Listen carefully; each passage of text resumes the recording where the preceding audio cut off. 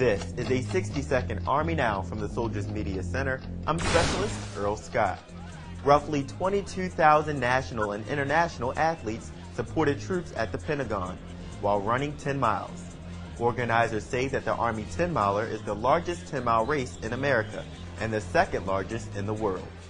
They come out to run for a personal goal, whether that's to win an award, or to finish the race, or to run with friends, or to run in honor of friends.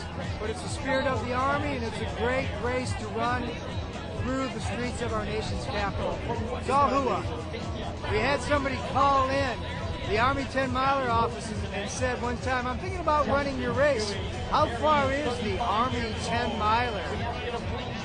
So we promptly responded, "It's only 10 miles." That's a 60-second Army Now from the Soldiers Media Center, Washington.